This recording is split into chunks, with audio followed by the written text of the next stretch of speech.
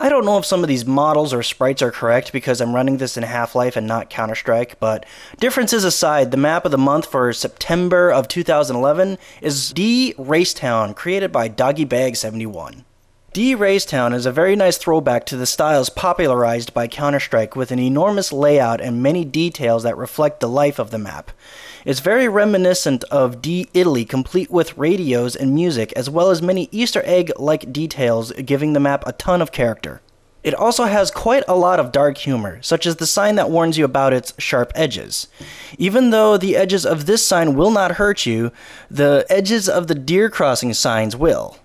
The bridge with the waterfall is really cool. Doggybag certainly has an iron grip on rock formations and terrain elements. The waterfall bridge can be exited onto the surrounding cliffs, where you can dive from the rock and land safely in the water below to find another radio and some lounge chairs, as well as a teleport to lead back up to the bridge, and a sprite saying that he made the map.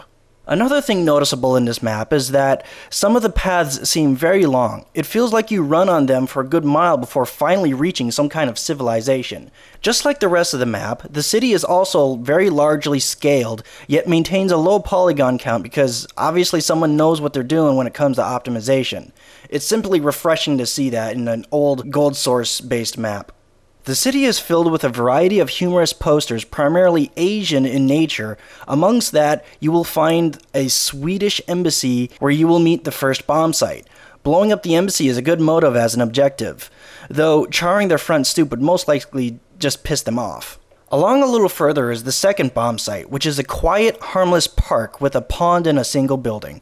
If anyone would want to blow up a park, is taking their role as a terrorist a bit too seriously. What kind of bastard do you have to be to hate nature that much to blow up the one little oasis of green in the middle of a concrete jungle? Anyway, I digress. It loops back from there, but you can ninja through a vent on the side of the all-natural bomb site to get into a building. The interior of this building speaks to me since it's not high scale like the rest of the map and is the only place where you can feel intimate with the surroundings. At the end of this tunnel, you exit to return to the starting location to complete a lap, I guess. Alternately, there's another way through the natural part of the map that comes out to a bridge and more countryside.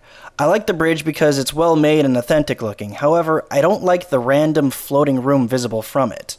Upon further inspection, I noticed that the map is layered onto itself preposterously, breaking many laws of physics, giving the map a much larger real estate factor without actually having a large footprint. I find this alternate path to be simply just another scenic route to the city.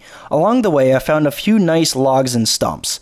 Unlike the signs that have sharp corners and will hurt me, the logs have no sharp corners but will still hurt me. Why you no like me, nature? Ultimately, I now see the need to bomb a park.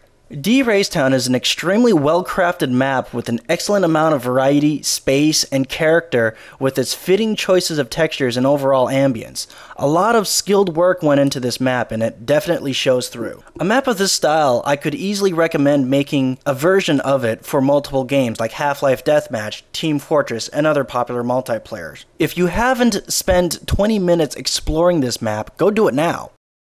So here's the judging. D Racetown scores 100% on architecture for its amazing craftsmanship and brilliant use of mapping. A 95 on texturing. All the textures are fitting, detailed, and a good variety, complete with posters and funny signs, although the textures are pretty generic.